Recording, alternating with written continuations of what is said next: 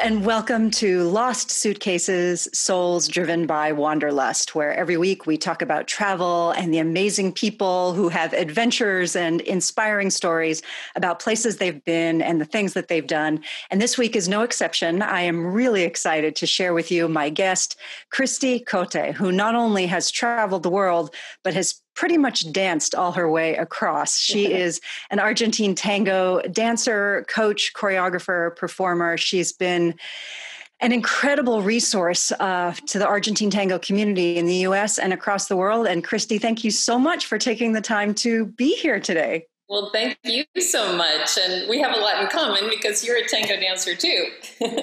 I am. And that's partly why I really wanted to have you on. And Christy, I think it's been a while, but I know I've seen you perform in the Bay Area.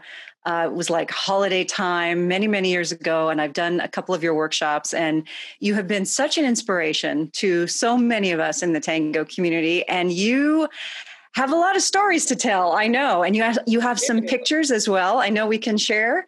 Yes. So I think stories. Not all of them I can share the stories, but no, I'm just kidding. Well, you know, tango dancers, of course, that's always true.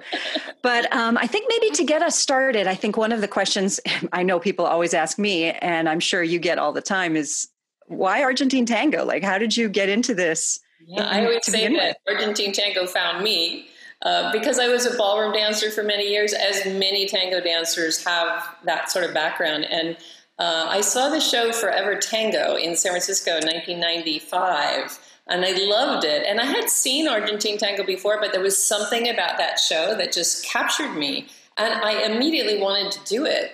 And I had the opportunity, it just sort of, everything sort of fell into place sort of serendipitously, because I was able to take a trip to Argentina shortly after that. And the day I came back, I met one of the dancers from the show who became my teacher and mentor, the late Carlos Gavito, very famous dancer and teacher in the world of tango. And he really took me under his wing and taught me everything I needed to know about the world of tango. And so I was very, very fortunate to make that connection so early on. So that was really just right place, right time, right person. It was. But also I think there's something deeper. It's like people come to tango at a moment when there's some sort of void in their lives. It happens, like, it's very obvious, you've probably seen it, like where people lose a loved one, or they have a breakup or a divorce, or they lose their job, or they move to a new city and they feel alone. There's something that draws them without them really realizing why. It draws them to tango, and tango sort of embraces them, and they feel this warm energy, wonderful people, the beautiful music, the nostalgia behind the music, and it fills the void in some way. And sometimes it's less obvious. You know, for me, I actually had a breakup right before that, both with my ballroom dance partner professionally and with my boyfriend at the time. So there was definitely a void. But also later on, I felt like there were many reasons why tango came into my life. That resonates with me a lot. For me, it was a medical crisis, you know, and I needed to get in touch with my body again. And I think dance saved me for sure. And I believe that there's such a therapeutic core, you know, to dance in general, but partner dancing in particular, I think. Do you find, because absolutely, you know, it's creating something with someone else, that someone may be a complete stranger. And I think that's actually more magical sometimes, right? It is, absolutely. You know, and especially in this day and age, I mean, right now is a little different place in the world, but you know, in recent years, we're all into our electronic devices and texting and messaging and Facebooking, but we don't have enough personal connection. So coming into a tango class or even ballroom class, any kind of dance where you're connecting with people physically as well as emotionally, it's just an amazing thing, and it's really good for the heart and soul. And right now, we're all missing it terribly. Yes. And that's one of the reasons that I'm doing this show. Actually, this is filling a travel void that I have. And it's really hard. The connection, just all of us are missing that connection. But I think dancers, I mean, this is what you do for a living, right? It's exactly. Yes. It's scary times. Do you want to talk about that now? Actually, it might be a good time. Like, what are you doing? How have you adjusted to this? Yeah, well, in my little collection of photos that I brought for the show, there's a couple of pictures I'll show you, but we've gone from being in a crowded room with everybody dancing close together and actually sort of complaining that there was not enough elbow room for dancing. But I don't think anybody will complain again because they all miss being that close together. And so I've basically reinvented myself as a teacher online with Zoom classes online, which is really a stretch. I mean, people really wonder, how the heck could you teach Argentine tango online?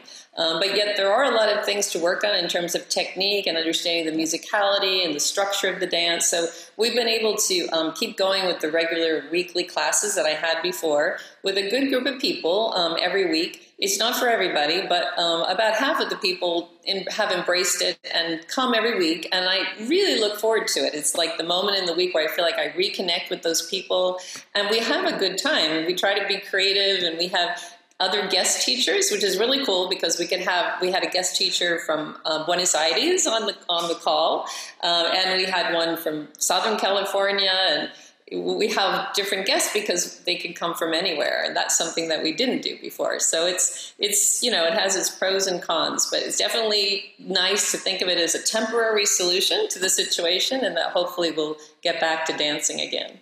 Yeah, no, and of course it depends a lot on whether or not the students, the participants you have, if they are isolating with their partner, I mean, my husband and I are, we dance, of course, and we're used to dancing with other people and going to milongas. And of course we can't do that anymore, but at least we have a dance studio in our home, and, we dance here, and at least we have that.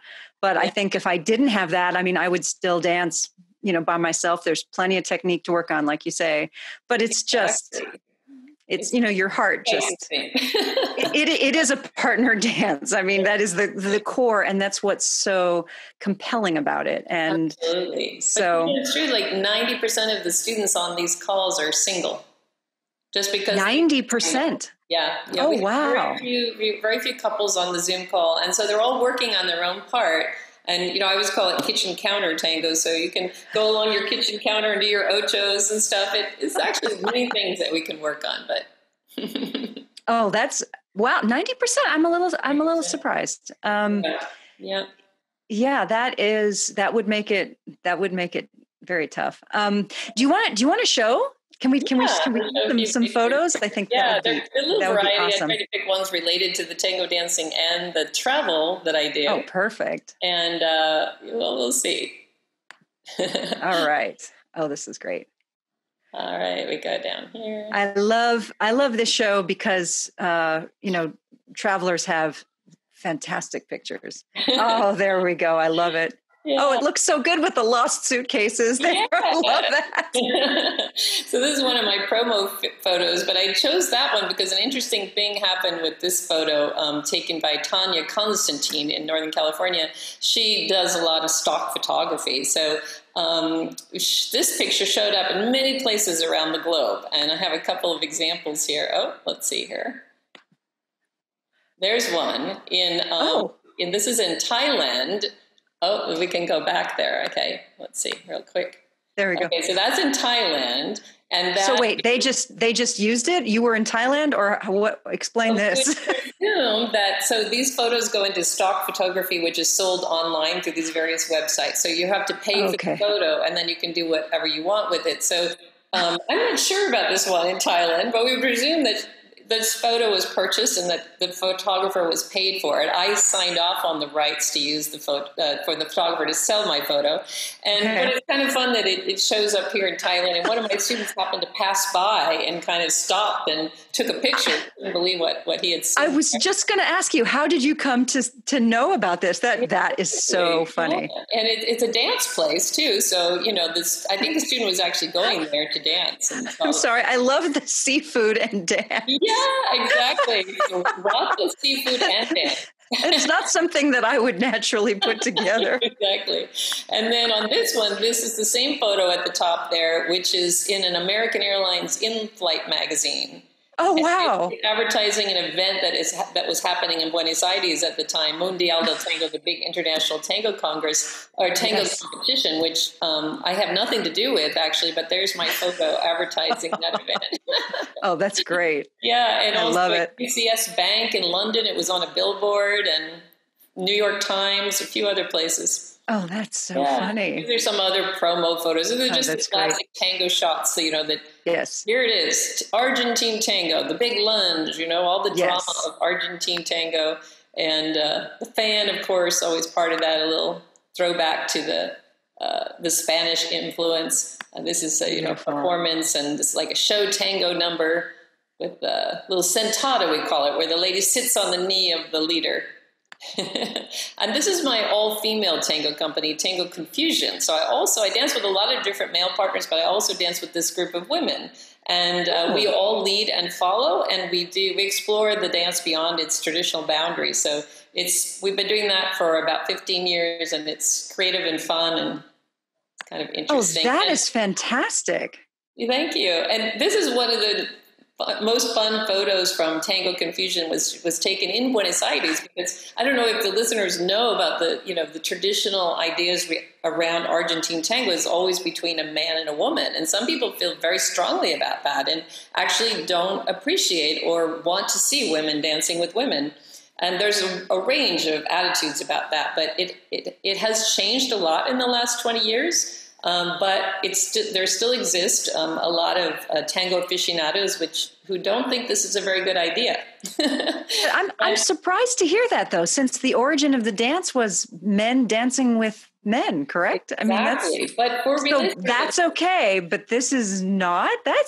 Yes, well, there's one big difference about that, because in the history, when those men, of course, the history of Argentine tango is all the immigrants that came to Argentina at late 1800s, early 1900s, huge immigration of mostly men, as you know, the history. And, it was a melting pot of cultures, mostly Europeans, and then mixing together with the Afro descendants, because there was the slave trade to Argentina in the 1800s. And so this whole mix became mostly men sharing their culture, and they wanted to dance. And they wanted to dance with the few women that were left. And to do that, they had to learn how to dance and do it well. So the only person to practice with was another one of their buddies. So there's the history of the men dancing together. But they never went out to the milonga, the social dance party, to do it socially. They were only doing it to get good so they could dance with the women. So there began the whole culture of, the macho man and the subservient woman and all that. Well, tango today, as you know, is quite different. But there still exists a little bit of that feeling that a dance of tango must be between a man and a woman. Well, I'm a very liberal person, so I have very different ideas about that. And thus, I was one of the founding members of this company, Tango Confusion, 15 years ago. So we fought through a lot of that, a lot of those, stereotypical ideas. And even we went to Buenos Aires many times and performed. One night, I remember we performed in the famous Ideal, Cafeteria Ideal, which is a famous milonga location, very traditional. And we were performing to the music of Piazzolla, very avant-garde music and all. And one of our friends was sitting next to an older gentleman in the milonga, and when we were announced, he said he got up and he walked out to have a cigarette because he didn't want to bother watching those women dance. And Piazzolla music is very long. The songs are very long. So 5 or 6 minutes later, he came back and he said to his friend, the chicas are still dancing, And because he couldn't believe they were still dancing 6 minutes later. And then he began to watch and he said to his friend, they're not too bad. Too bad. Yeah, so the friend that was listening in reported that to us, and I felt like it was a win for women dancing together. Absolutely. I have to also say how much I enjoy the prohibido sign. Exactly. That's above. That is...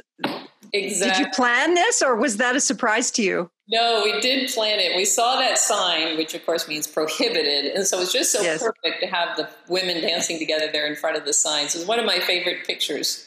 I love that. That is fantastic. Yeah. And this is also in Buenos Aires, the same women in front of a really spectacular, on the rooftop of a spectacular building. As so many buildings there are, of the European architecture, as you know, and beautiful, beautiful city of Buenos Aires.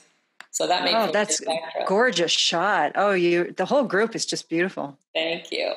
And this is in Buenos Aires last year. So I thought this is an interesting photo because this advertises the International Tango Congress for 2020, March of 2020, which never happened. And this was back in March of 2019. It was a promotion for a year later when the event would happen again. And the event's been going on for, as you can see there, 22 years. So there we were smiling. This is one of the ladies that I work with, and she and I co-host the groups of students that we take to Buenos Aires every year specifically to attend this event. So there we are smiling, saying, look at next year, we're all going to be coming back to this event. And we had to cancel our group who were ready to fly that day to Buenos Aires. We had to cancel the group because it was March 10th, actually, that we canceled the group. And, that was right about the time when people were unsure where we were going with all this pandemic. And it became clear that, the government of Argentina had then announced that they would quarantine people coming from the U.S., and that was the end of the decision. We just had to cancel. So Argentina really, they locked down hard and fast. Absolutely. If I remember correctly, yeah. Airport closed to the middle of August right now, and so that's it's kind of telling right there, a big event that just didn't happen. So these are pictures of this is the classes of the International Tango Congress, where we take our students every year and we teach there as well. And the black and white check floor, of course, beautiful. Very stereotypical of the dance halls in Buenos Aires. Everybody's having a good time. Aww. When I look at these pictures of people sitting so close together, I kind of think, right? Oh, gosh, they're too close together. This is, my partner, Chelsea Ng, she teaches in City College in San Francisco, Argentine Tango, and she and I bring our students together every year. So this is our class there at the International Tango Congress with people from all over the world, which is so much fun. And even speaking different languages, there's always this communication going on that's kind of funny. And there's also a big show that we do each year. And I like this picture because it says Escenario, the stage, in Spanish. I love it because that dress is bomb, Christy. Oh, thank you. That's gorgeous. It's made in Argentina. You too can of course. Sometime next time. Mimi Pinzon is the label of the lady that makes the tango dresses in Buenos Aires. She costumes for all the great dancers. So happy to wear one of her dresses. Oh, gorgeous.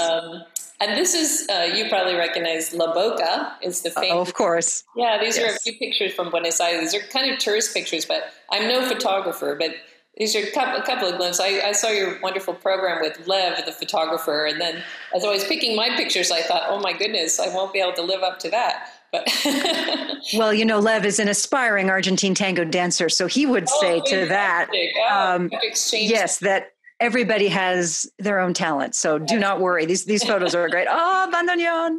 Yeah, that's the wonderful instrument of Argentine tango, and it's really a German instrument that was we call it the immigrant to Argentina, and became the major focus of the Argentine music from the 1930s onward.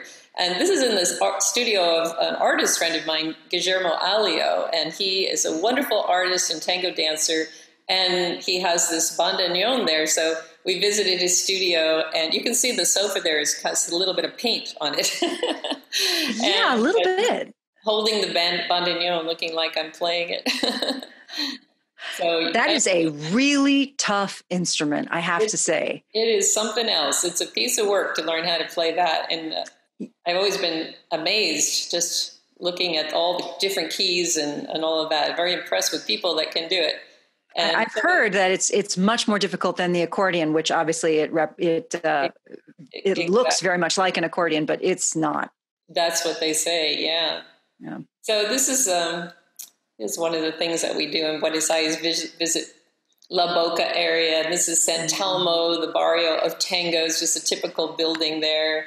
Street artists everywhere.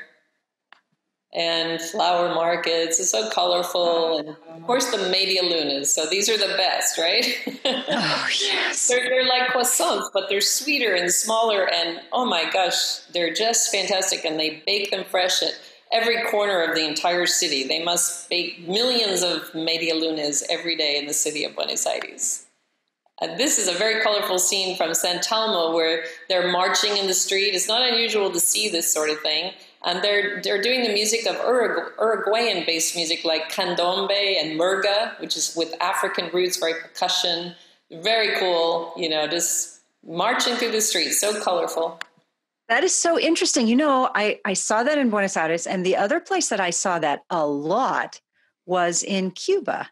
Oh yeah, And that sounds. I there has just got to be something, and I think it's very spontaneous. I think people, sometimes they plan it because they're all wearing the same outfit or something, but sometimes it just spontaneously happens. And I love when artists come together and suddenly they're just going to create something, and then the next thing you know, it's a whole parade. And then Yes, exactly. everybody comes out, and I would be asking things like, is this planned? Is it a holiday? Like, I'm totally clueless.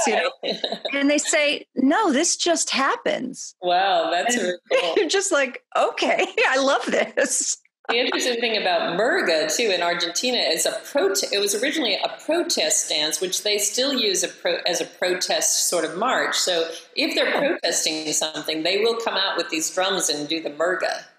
Oh, I did not know that. Yeah, yeah. Man, they even have such an artistic way to protest. They do. I know. It's amazing. This is a typical cafe restaurant. It's just very Argentine. One of our favorites there. And the Plaza d'Italia, I think this one is. We can see an example of the stunning architecture around the city. And the mate. So I don't know if everybody knows about the Argentines and the Uruguayans with their mate cup. So they drink yerba mate, sort of a caffeinated beverage, which people just, drink all the time with the bombilla, the metal straw that comes out of the cup. And here they're just selling them on the street. They're just lying there on the street, like hundreds of them, for 5 pesos each. I think that's how they stay up all day and dance all night. I think that must be it. There's something going on there. When do you people sleep? That's what I always wonder. People always ask me that, but I don't know what the answer is. I always thought it was the mate.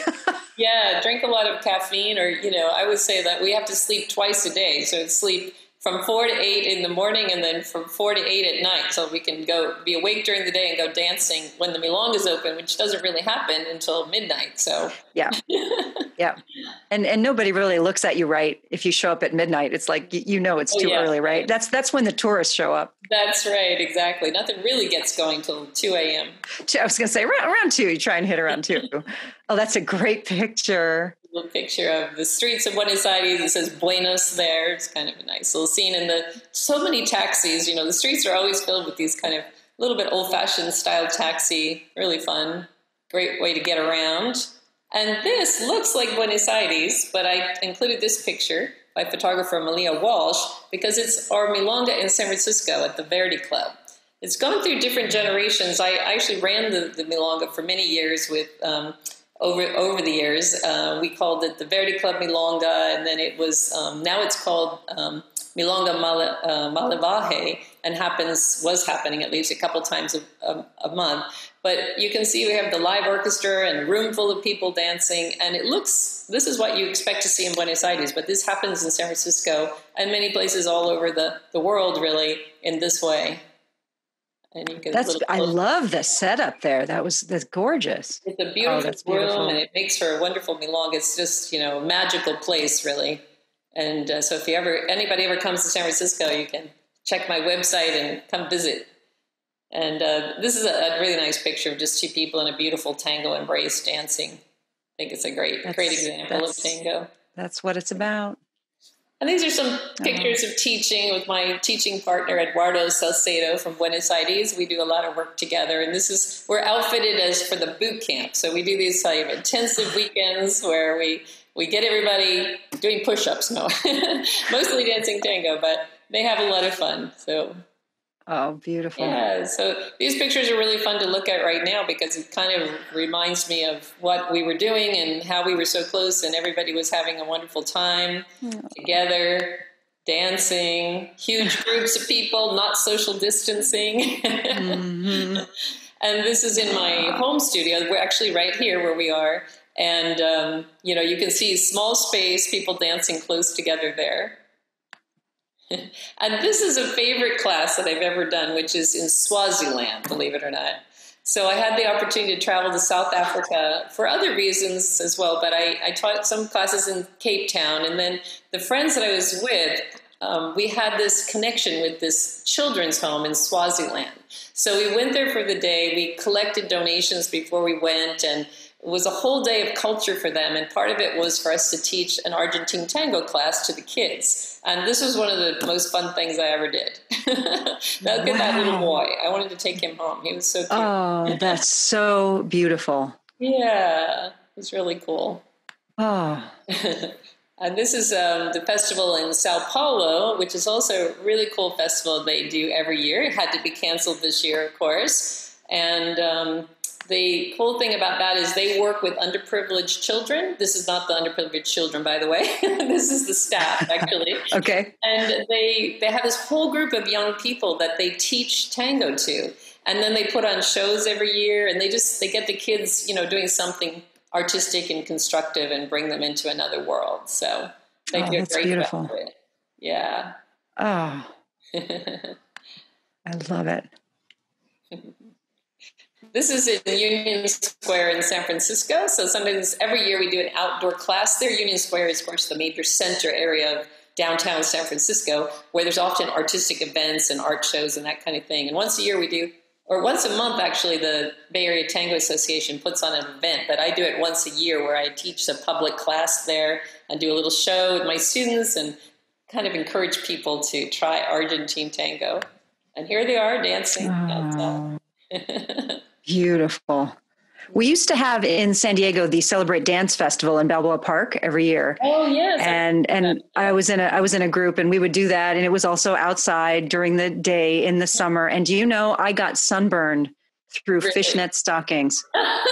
That's great. So you had permanent fishnets on your leg. I did, and it looked like I had a disease or something. It was hilarious, and I have to say that's one of the funniest tango fallout things that I ever experience. I just didn't think about what that would be like to get sunburned through fishnets. But yes, I think it is, it is so important for people. It's not something, I mean, of course, we're going to have links down below and everything for viewers to see some videos. But if you have the opportunity, folks, after all this is over, this is a dance you need to see live. There's just, it's kind of mesmerizing in a way that, ballroom and a lot of other dances just, some of those dances are very showy and they can sort of reach out through a screen. Argentine tango is much more subtle. I mean, there's show tango, of course, but I mean, the subtlety of it is what kind of draws you in. And so if folks have the opportunity to see it live, I really encourage that. It's so beautiful. And I think a lot of people have, find the opportunity to see it live in the way that you said, like with show tango in a show or in a performance of some kind, but not many people find their way to see the real tango, the socially danced tango amongst everyday people. And exactly. When you search it out, you'll be amazed, and you'll see people not doing the showy thing. In fact, if you're in the social milonga and you, of course, as you know, if you do a lift or you do a drop to the floor, people would literally look at you. It's really not. It's not acceptable. It's just not the right place for that. Right. Yeah. But what you do see is you see that wonderful embrace. You see the arms around each other, and it's it's really magical, and you get that feeling that kind of comes through even when you're not doing it. But I also would encourage everybody to just try it, because everybody can do it. I know it's like people think of it as, oh my gosh, that's a difficult dance. I would never be able to do it. But I always try to compare it to learning a foreign language, which is not an easy thing to do, but everybody can do it. I study Spanish, and at first I learned just a few phrases, and I'm still speaking Spanish, and I can communicate and take a vacation to Mexico or something. But if you want to write a novel, of course, it's going to take years of study to get to that point. So tango is the same way. It's kind of a journey, and you just have to enjoy the journey and enjoy it at the place where you are in that journey. So here's all my students. They're learning right there. This is one of the boot camps. We have everybody in the red T-shirts are the more advanced dancers that come and help the beginners. So that's nice. I like that. That's a really good experience for both, actually, for beginners as well as advanced dancers. That's great. And this is the studio in San Francisco called La Pista. It's a tango-only studio, and we have classes there. This is where we normally have classes every week, and this is back in the day when they were having classes. That's beautiful. And these are some of the photos to tell about what's going on now with, outside of the everyday meeting. But Fortunately for me, I have always done a lot of online instructional videos. So this is in the studio of Dance Vision in Las Vegas, where we produce many instructional videos. And fortunately, those were already online and people could access them before the pandemic. So that's helped me a lot. But we also have to move into, the online format like this program. There's more Dance Vision. This is like a program I did for the Dance Vision YouTube channel showing my kitchen counter tango techniques here. Dancing fabulous. by myself. And I put this picture here just to show, here's my studio in San Francisco. It's full of people, shoulder to shoulder. And this is how we teach now on Zoom. Wow. Yeah. So, yeah, this is where we've come to. It's breaking my heart, but it makes my heart happy that you're keeping the community together and that, everybody knows that we will get through this and we will dance again. Yes, exactly. But yeah, this is, it's hard. This is really hard. Yeah. I'm not going to cry, but I could. It's I know. Yeah, that's what much tango means to so many people. Yes. It's a part of their lives. I mean, some people refer to it as a religion. That we're a little bit sure religion. Sure. I think stop the sharing screen. Okay. Yeah. I think that it's also, for me anyway, I think dance, I don't know if I would call it a religion. I understand that people might, but it's definitely helped me in my mindfulness practice because when you dance, you have to be in the moment. Absolutely. And if you are worried about, like if it's a choreography and you're worried about the trick that's coming next, or you're beating yourself up over something that you messed up on a few seconds ago, you miss the minute that you're in. And so for me, dance trained me to be fully present. Absolutely. And whether people are aware of it or not, I think that is a really big draw because you can truly let go of all of your anxieties and just be, and you're in yourself, in your body, with another person, with the music. Yeah. And for me, that's everything. Yes. One time I had a student for a long time, Reb Anderson, who's a Buddhist, I guess priest is the right word. I'm not sure what the word is, but he led a big group at Green Gulch in Northern California. And he was studying tango, and he and his wife for many years. And then one day he said, I want you to come to my practice, the group there, and do a little tango thing with them, and we do like a little talk about tango. So it was interesting because they would do these lectures and stuff for various different subjects week to week. But everybody was so curious because they had heard that the Zen master was into Argentine tango, and they couldn't imagine really. So we went out there and we did a little thing, and more people, apparently there was the most well-attended lecture of any lecture they had ever had. It was like hundreds. I believe it. And they wanted to hear about the Zen master and his tango. And I don't know what they were expecting, but I think they really enjoyed it. We did some simple walk. They do, in Zen Buddhism, like walking meditation. So we kind of started with like a walking meditation, which is right up their alley, and then, put in some simple tango movements. And everybody was just having a great time because they're so, like you said, like they're able to focus. They're really good at mindfulness and meditation and all this. So this just fit for them. And it was I can absolutely imagine that. And I think that that's part of the meditative experience. And especially if you have the opportunity to go to Buenos Aires and, everybody makes fun of it. They start dancing at 2 and they'll dance, into sunrise. Right. But there is that meditative, like you really do lose track of time. Absolutely. It's surreal. I mean, I don't know.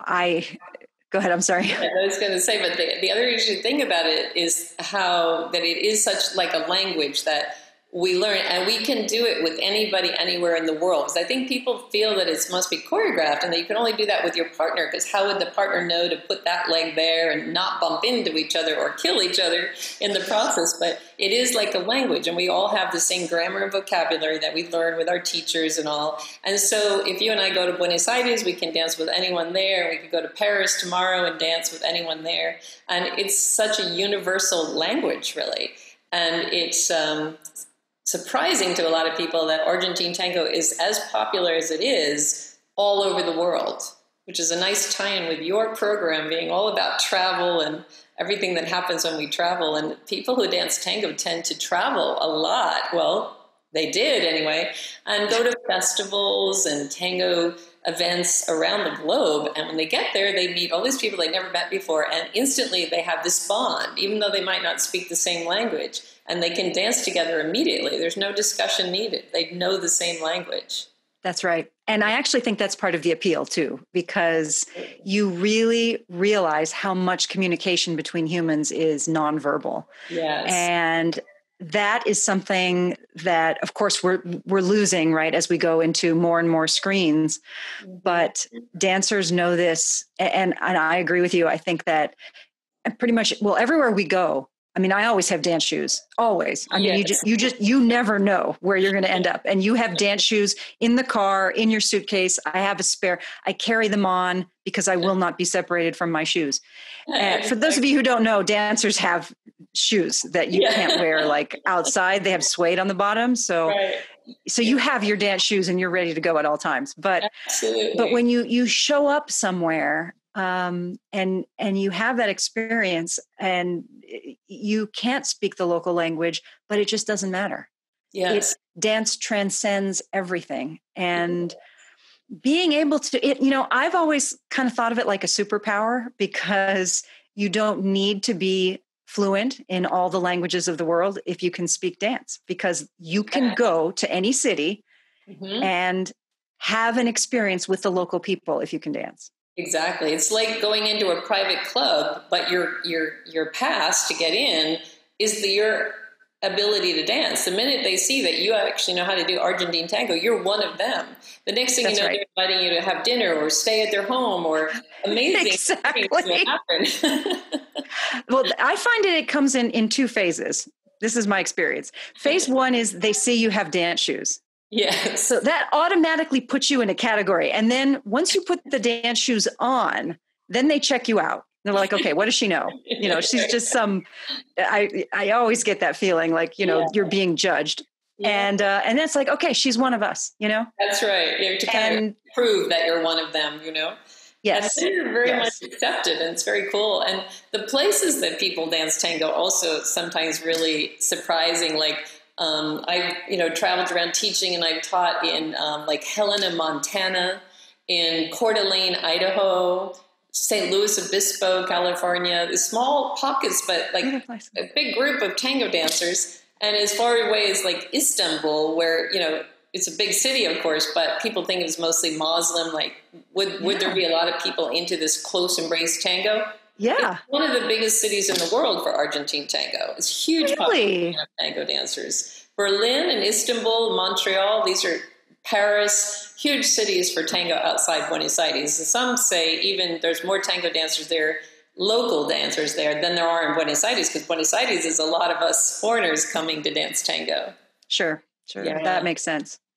Oh my gosh, Christy, that is just so cool. I have to say that the time kind of flew by and I'm really bummed, but I want to let everybody know that all of your social media links and links to the classes that you're doing and your website and some videos as well, we're going to put all of those underneath the video, wherever you're watching it on whatever platform. So you will be able to check out everything that you're doing. And this might be an opportunity for folks to, try an online class experience and kind of see if this is something that they want to do, because we will get through this and we'll get back to dance classes. Absolutely. And I'm in San Francisco, so whenever somebody visits San Francisco, you can find me on my website, and would love to see you. There's always some tango activity going on, whether it's the event in Union Square or my weekly classes or visiting the local milongas. I love to host people that are interested in learning about Argentine tango. Oh, that's great. We've got to get back up to the Bay Area. We haven't been up in a while, but we will definitely come and visit you and dance. And I really look forward to that. Christy, I really wish you all the best during this time. And I hope, as everyone does, that we will be dancing together and not virtually really soon. I just want to thank the viewers for tuning in today. And I want to let you know that next week, we're going to have the opportunity to see a couple of photographers. And this will be will it be our first? Yeah, our first opportunity to see the underwater world. So that's going to be really exciting.